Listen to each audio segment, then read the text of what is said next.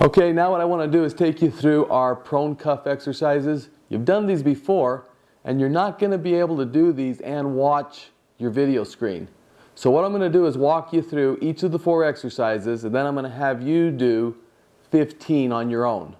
First, we're going to go thumbs up. It's very important that you let your chin rest on the corner of the bed or the coffee table, and then while it's resting, bring your thumbs up, and when you get to the top, pinch between your shoulder blades and hold it for a 2 count. Let it down slow.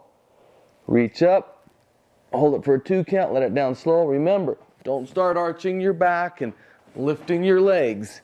Put your chin down, and we're going to do 5. You're going to do 15 of these on your own. Hold it for a 2 count, pinch between your shoulder blades. Now we'll switch to thumb down.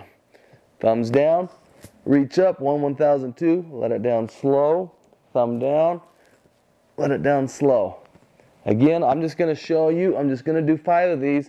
I want you to do 15 now that you've seen how to focus on that and rest your chin on the end of the table. Now we're going to do reverse bench press. I want a straight line between elbow to elbow on my shoulders. Don't let your elbows drop. So again, rest your chin, pinch between the shoulder blades, let it down slow. Pinch between your shoulder blades, let it down slow. Again, do not let your head come off the table. We want to go ahead and rest it and just kind of isolate the rhomboids. Pinch and let it down slow. And when you start using weights in your hands, I want you to go ahead and be very controlled and smooth. Now we're going to do bat wings. As we put the wrist and elbows together, you're going to bring them up, keeping the wrist as high as your elbow. Notice, a lot of times you're going to want to drop your wrist. You want to keep your wrist as high as your elbow. Hold it for a 2 count, come down slow.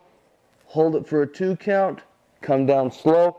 Pinch right between your shoulder blades, hard as you can, isometric, and then come down slow. Great. Now I want you to go ahead and do 15 of each of those.